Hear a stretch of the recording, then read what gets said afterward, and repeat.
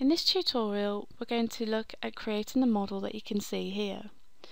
We're going to open up a file that already has vectors in, and we're going to take those vectors and look at using the Create Shape tool to create the components that form this model. Once we've got this model, we're then going to move over to the toolpath and look at how we can create toolpaths to cut that out on our CNC machine. So let's just go over to File and we'll just close this down. And then we're going to go and open an existing file. So from the Teddy Bear project folder, we're going to open the Teddy Bear vector file and then press Open. So the file that you can see here is a set of vectors that were all drawn in the software. Now to create these vectors, we either use the Draw Circle or the Draw Ellipse option under the Create Vectors section in the Drawing tab. The only one that's been edited slightly is this vector here that represents the mouth area. What we're going to do now is we're going to look at selecting these vectors one by one and use the Create Shape modeling tool in order for us to create components that make up the bear's head. So that we can easily select the vectors and see what's happening while we're creating the shapes, I'm going to tile the windows. So we're going to come over to the 2D view control and we're going to use this option here to tile the windows vertically. That way I can see the 2D view in the left hand side, and then I can go and see the 3D view on the right hand side, and this is where we'll start to see components that we create. To build our components, we're going to come down to the bottom of the interface and we're going to click on the Modeling tab. So this is the second tab in the left hand panel. So now that we're in the Modeling tab, we now have access to all of the icons that allow us to create and edit shapes in the software. And the bottom area here is what we call the component tree. So every time we create a new component, we will see that listed here in the lower half of my Modeling tab, and the result of the visible components and the combine modes will be shown in the 3D view, and that's what we'd call the composite model. I currently have no components in my component tree, and so I have no composite model to view here in the 3D view. Now before I go and create any components, I'm going to start by organising my component tree. We always start a job with level 1. Now levels are a way for me to organise my component tree, where I can change the name if I wanted to, along with the combine mode. So I'm going to select that, to right mouse click, use the option to rename the level. And I'm going to rename this level Base, as I'm going to create my model bottom up. So we'll create this face shape first, and when I create that, it will be added to the base level. I can also alter the combine mode of the level to change how it interacts with other levels. As this is my first level, I have nothing else to combine this level with, so I will just keep this set to add. And we'll talk more about combine modes later on in this tutorial. For this example, we're going to exclusively use the modelling function called Create Shape. So this is the first icon under the Modelling Tools section. And when I click on this icon, this will open up the Create Shape form, and now we're ready to start selecting shapes and assigning profiles to them. So using this function, we're going to select a vector within the 2D view. So I'm going to click on the circle that represents the bear's face, and then we're going to assign a shape profile to this vector. In this case, I'm going to go with the curved profile, so I'm going to select this option here. And then we can control this shape using various options within this form. So we're going to alter the angle of this. I'm just going to highlight the number that's already in there, and I'm going to type in a specific value of 30 degrees. Then we move on to the base height. I'm going to make sure that I have a value of 0 in there. For the final height, I'm going to use the option for no limit. Then if we move further down, I'm going to make sure that the tilt option is unchecked, And then we come into this option here to combine with other components. So this is where we set the combine mode of this component, and I'm going to choose this option here to add. If we hover over there, we should see it's going to tell us that this is the add option. And then if we move across, we also have subtract, we have the option to merge, and then we have the option to merge low. For this example, we're going to use the add option, and then we can come into the name option here, highlight the text, and then we'll give that a name. So we're just going to call that one face. And once we've made all the choices within the form, we can use this option here to apply that, and we can see in the 2D view that we have this preview here.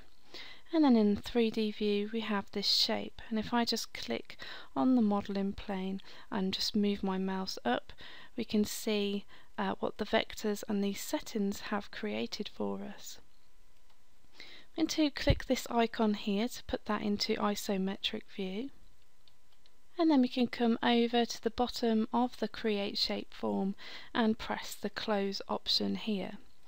And so we've now created our first 3D component, and we can see now that that face component has been added to my base level within my component tree. And if I select that, we can see that the grayscale is highlighted in the 2D view. We can also see that the model is also highlighted there in the 3D view. And we can move that around and edit that as an object in its own right. If I click on the background, that will just deselect everything, and now we can start to think about the next set of components I'd like to create. So what I'd like to create is the details that go on top of the face. So we're going to look at the eyes, the snout, the nose and the mouth area. So what I'm going to do here is I'm going to insert a new level. To do that, I'm going to right mouse click on the base level. I'm going to use this option here to insert a new level, and then I'm going to right mouse click again. I'm going to rename this level, and I'm going to call this one details. And so this will house all of the details within this level. Now the details level is adding on top of the base level, so anything that I create within this level is going to sit on top of the component that we've already got here. So with that highlighted, we can now go ahead and start to create our next set of components. So now I'm going to select this oval vector here that represents the snout. With that selected, I'm going to come back up to the Model and Tools section and use the Create Shape from Vectors form. And I'm going to work through this example by typing in the angle values just to make it easier to follow along.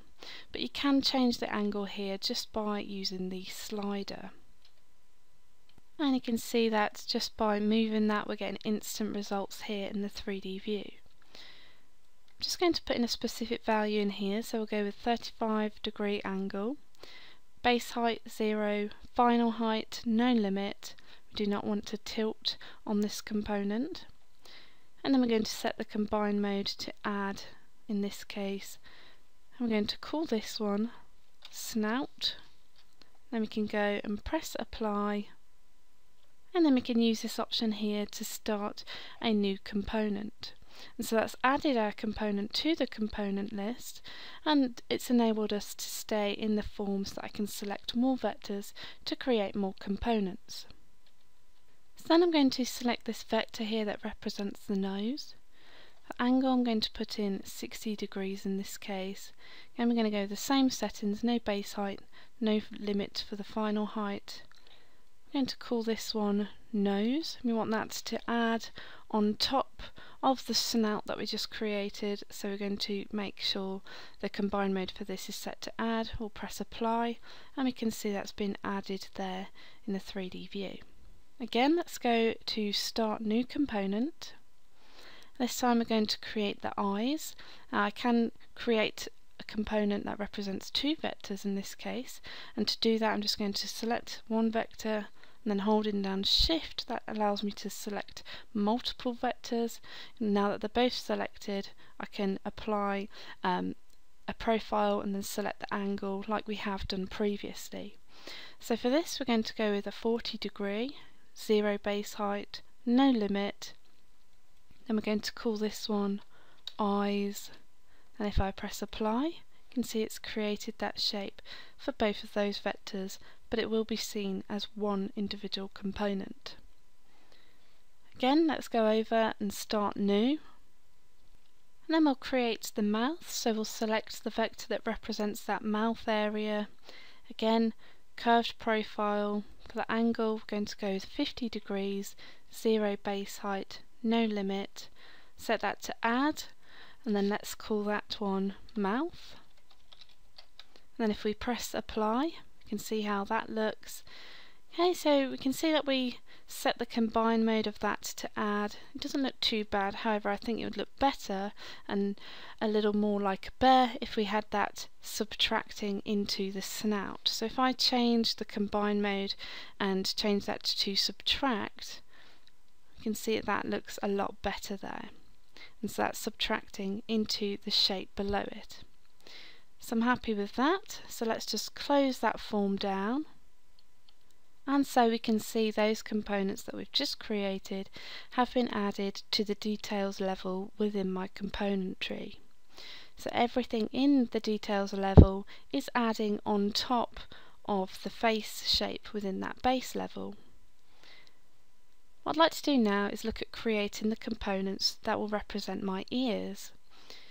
And ideally what I would like to do is have my ears blending in to the main face shape of my bear. So to do that I need to insert a new level. So I'm going to right mouse click on the details level. I'm going to use this option here to insert a new level, and we'll right mouse click again and we'll rename that level, and we're just going to call that level ears. Now we can see that the ears level is currently adding on top of the details and on top of the base level. Now if I want the components within this level to blend in to the face shape, then I need to change the combine mode of this level altogether.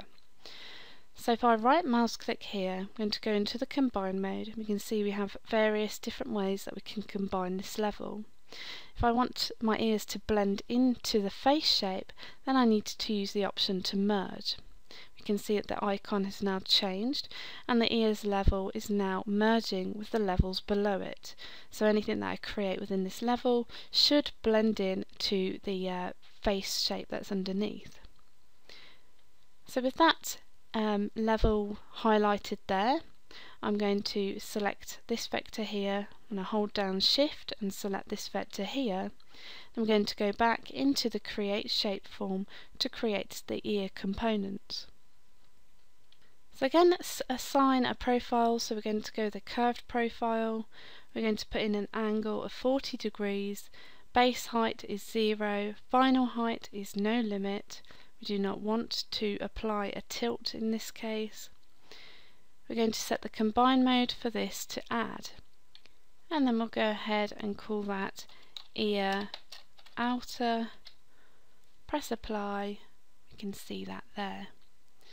I'm then going to start a new component, and I'm going to select the inner vectors this time. So I'm going to hold down Shift to select both of those. Then we're going to go with an angle a bit smaller this time, so I'll make that 35 degrees. Again, 0 base, no limit.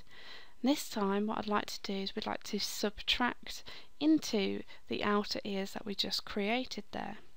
So if I use the subtract option, then we're going to call that ear inner, and if we press apply, then we can close that down. So there we have our finished teddy bear composite model in the 3D view there. So just take a moment to think about the component tree and how this is ordered in order for us to see the composite model as we do right now.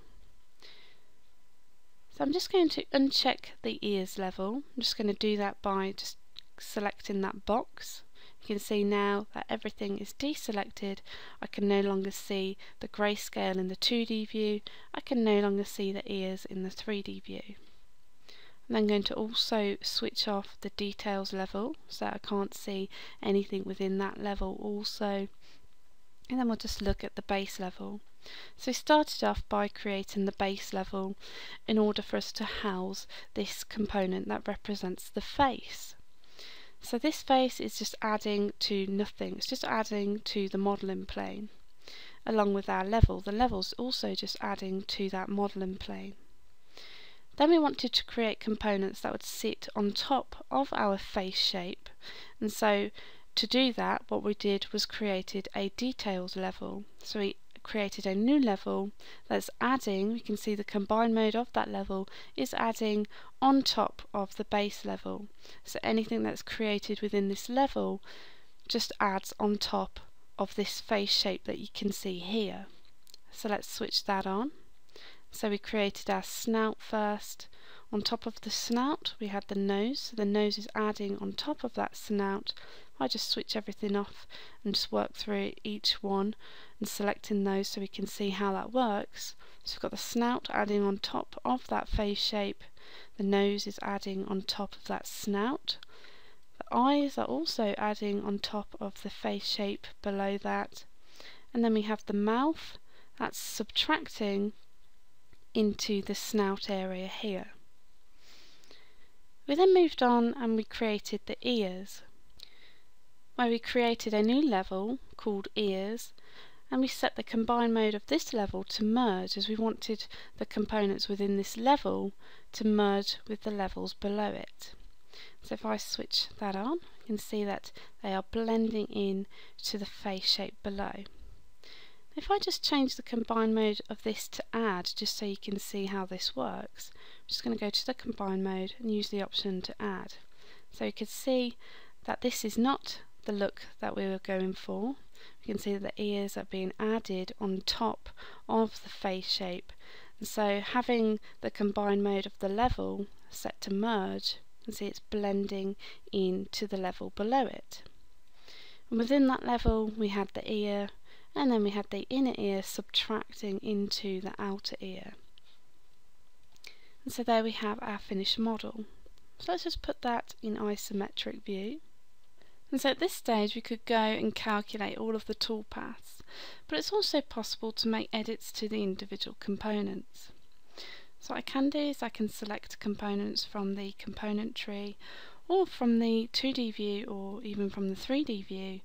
And then to select multiple components I could hold down shift and select other ones, and then I could look at sizing those. I could rotate the components, or I could move them around.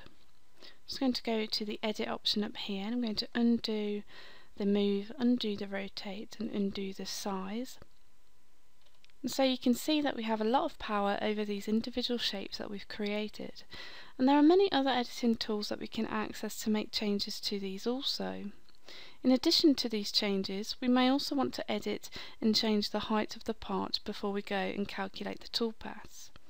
So to do that, I'm just going to deselect everything, and we're going to use this option up here to scale the Z height of the model. So we can see here that the current height is just below 0.6 of an inch, and we have the option here to set in an exact height. So I'm going to do that. I am going to round this up to 0.6.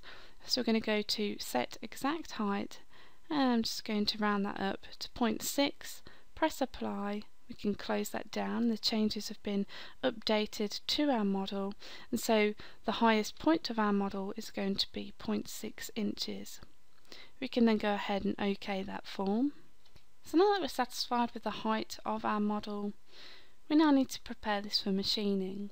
Now in order for us to machine this, we need to have a single vector that's going to represent the area that we want to cut, that we can use as a boundary vector, and that will contain the toolpath that we're going to calculate. If we wanted, we could click on all of our components by using the Shift key to select all of those, and we could use this option here to create a vector boundary within the modelling tools, and that will create a vector boundary around those components. But in this case we actually have three vectors here that, if welded together, would create a perfect outline in order for us to create our toolpaths. So I'm going to take a copy of those and I'm going to edit them. To help me keep this organised, I'm going to use layers, and layers are a good way for us to manage 2D data in the software. So from the 2D view, I'm just going to select the vector that represents the face. I'm going to hold down Shift and select the left outer ear vector, and still holding down Shift, I'm going to select the right outer ear. And then if I right click, that will bring up a context sensitive menu. And to use this option down here to copy to layer. Okay, so you can see we have layer 1, that's the layer that we are currently working with, and then we could use the option to create a new layer. So I'm going to use the new layer, and that's going to bring up this dialog here. So I could enter a name if we wanted to. We're only working with 2 layers, so I don't really need to change the name in this case. I'm going to make this layer visible, and I'm also going to check the option to make this layer active. We can then go ahead and press OK. And what we've done is we've taken a copy of those 3 vectors and put them onto layer 2. So let's go to the Layers tab, and then let's just undraw everything by selecting the light bulb there. And if we just switch on layer 1, you can see that we've got all of our original vectors and the component grayscales that we created earlier on this layer. If I switch that off and switch on layer 2, we can see that we've got the 3 vectors that we copied over to this layer. Now it's worth noting here that what you view in the 2D view does not affect what you see in the 3D view. That is always derived by what you can see in the component tree. And so if we go into the Modeling tab, and so we can see in the 3D view that the composite model is always defined by the components that we have visible within our component tree, the order that they are in the list, and the combined modes of the levels and the components. So let's go back into the Drawing tab.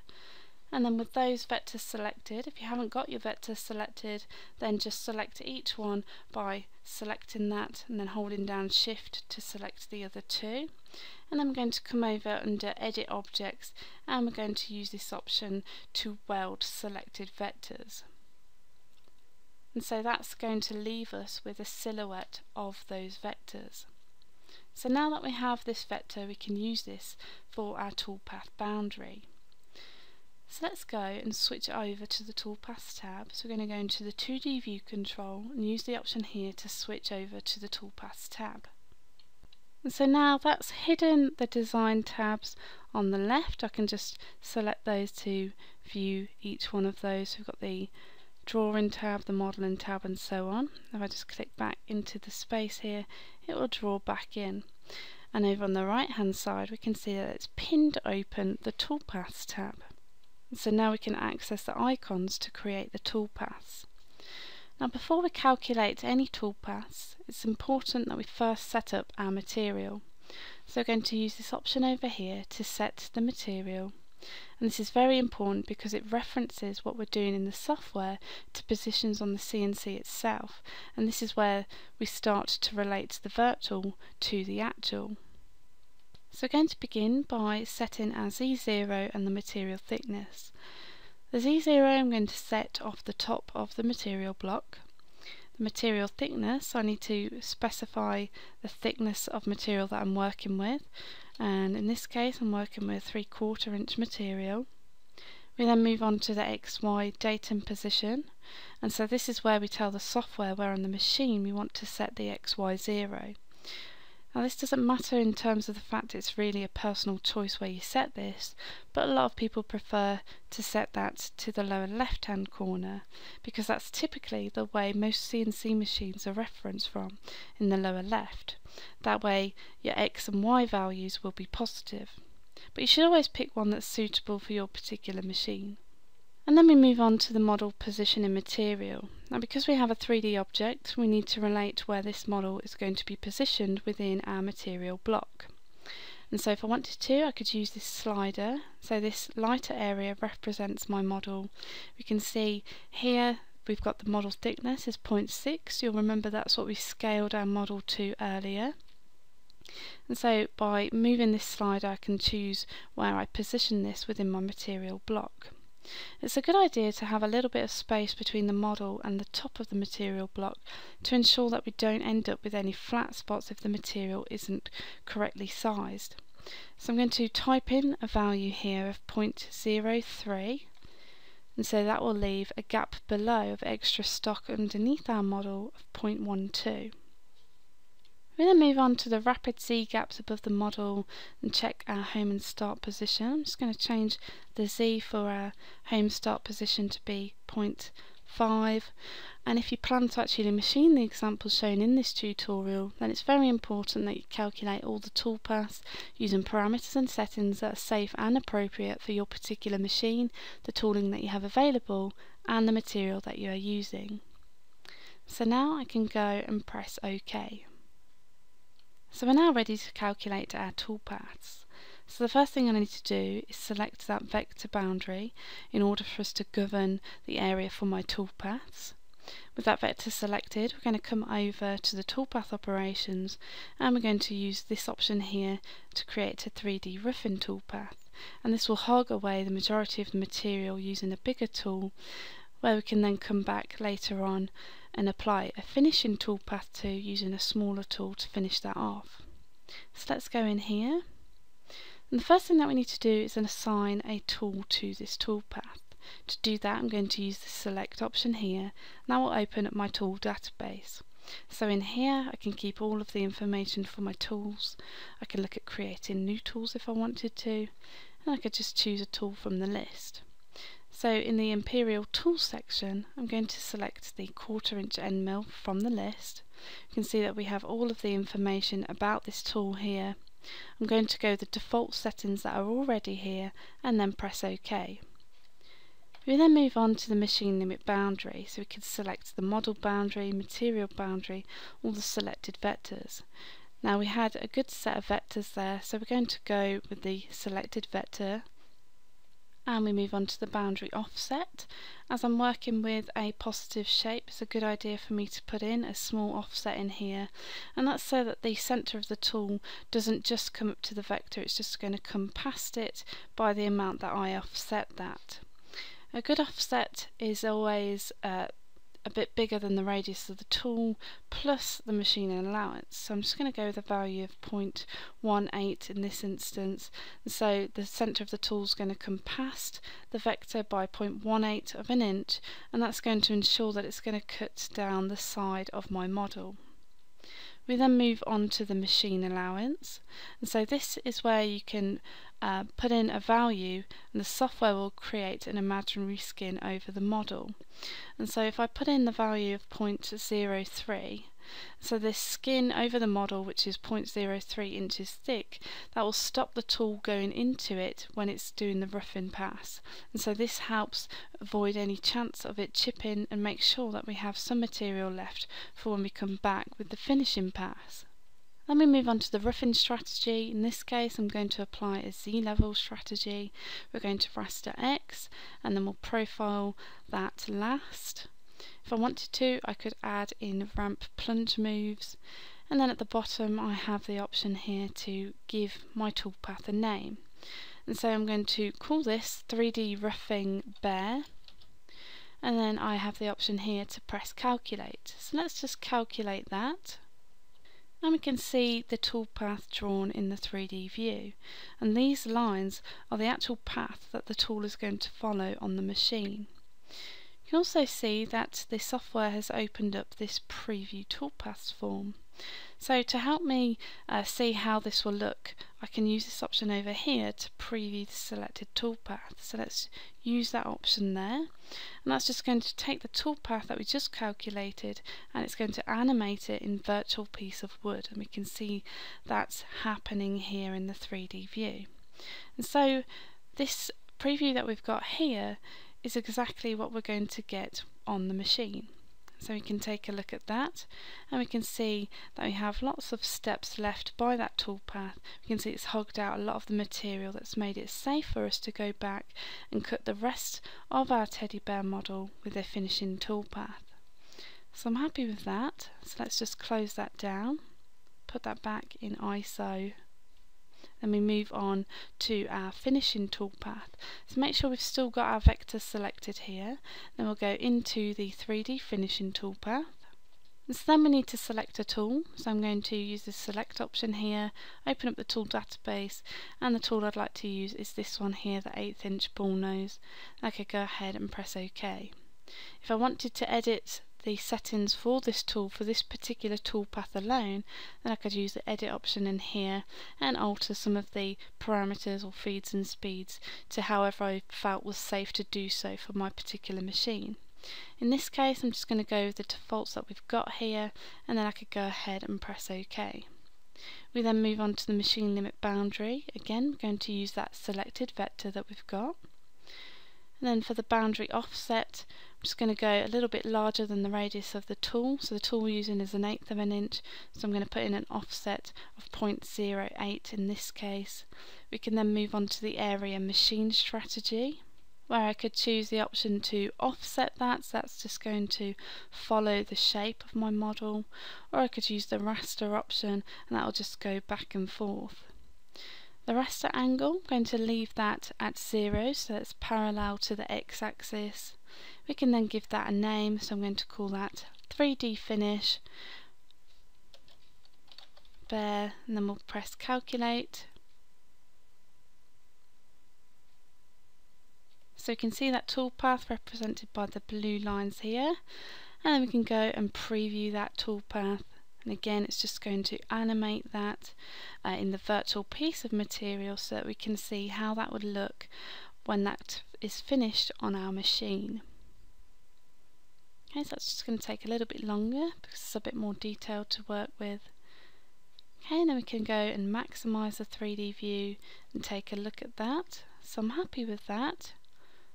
So I think we can go ahead and move on to our last toolpath now. So we'll use the close option here. I'm going to go to view, and then we'll tile our windows vertically, put that back in the ISO view. Again, we've still got our vector selected here, so now we can come over to the toolpath operations and select our profile toolpath. Okay, so we'll start by looking at the cutting depth. So we're going to make the start depth 0. Cutting depth, we're going to cut all the way through the material block, so we're going to make that 3/4 of an inch. I'm going to check this option here to show advanced toolpath options, so we get a few extra things that we could take a look at or choose. We then move on to the tool. In this case, it is the 1/4 inch end mill that I'd like to use to profile the part, and so I'm just going to use this edit option here just to check some of the parameters in there. Okay, so I'm happy to go in there with a pass depth of 1/4 of an inch. Again, make sure that the settings are appropriate for your machine and the tools that you have and the material that you're using. Okay, so I'm just going to press OK there, and we can see that's going to cut that in 3 passes. We're going to machine outside of the vector that we've got here. Then we can move down, and then what I'd like to do is add tabs to my toolpath.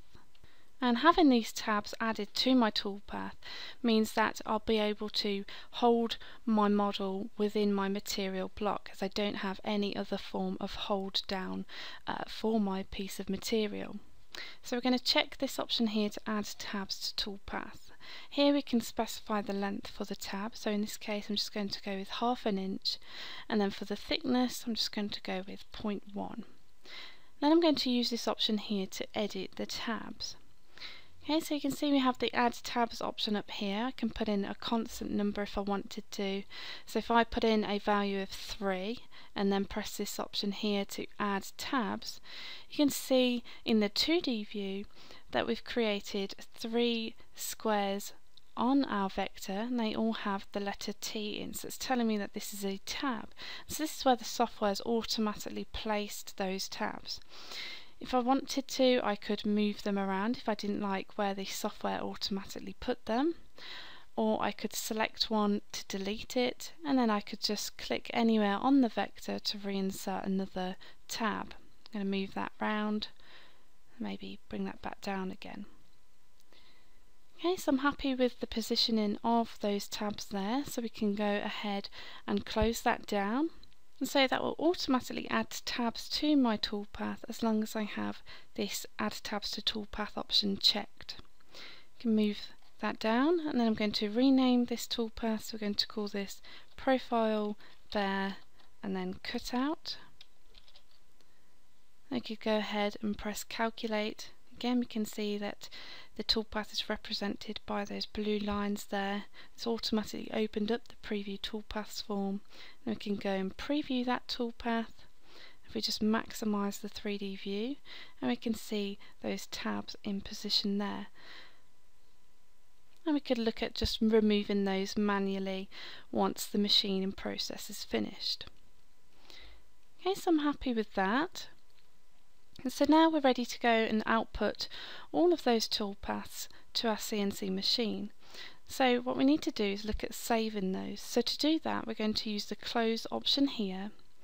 I'm going to select the 3D roughing bear, and I'm going to come over to this option over here to save the toolpath. Okay, so you can see we have the 3D roughing bear toolpath listed in the toolpaths to be saved. So you must make sure that the toolpath you want to save is in that list. Then you need to select a post-processor, so that will format the data correctly for the particular machine. So you need to choose one that's suitable for your machine. So in this case I'm just going to go through the list and just pick one here, so that's appropriate for my machine, and then I'm going to use this option here to save the toolpath. Okay, so in here I could go ahead and just save that toolpath. I'd press save in this case. For the purposes of this example I'm just going to press cancel. And so with that saved toolpath, you could put that on a thumb drive and take that over to your CNC machine, and that would be the actual file that would be able to run in order to cut out the roughing toolpath for this particular part. We'd then go through the others and do the same process. So we go to the 3D finish bear, again check the toolpath to be saved and that it's listed as the correct toolpath that you've got selected here. Again we'll go and check the post processor, make sure that's the same and save that out, and then we'll do the same for the profile also. And so that completes this tutorial where we've looked at how we can take a set of existing vectors. We looked at using the create shapeform to create the models, to create a complete model that you can see here. We then took that model and we looked at calculating some basic toolpaths in order for us to cut that out on our CNC machine. So it'd be a good idea to go and save this at this point. So let's just close that down. We'll go to File, Save As, and we're going to call this Teddy Bear Toolpath. And so we could come back in here at any point once we've saved that, and we can edit the file if we wanted to, make changes and look at those toolpaths again.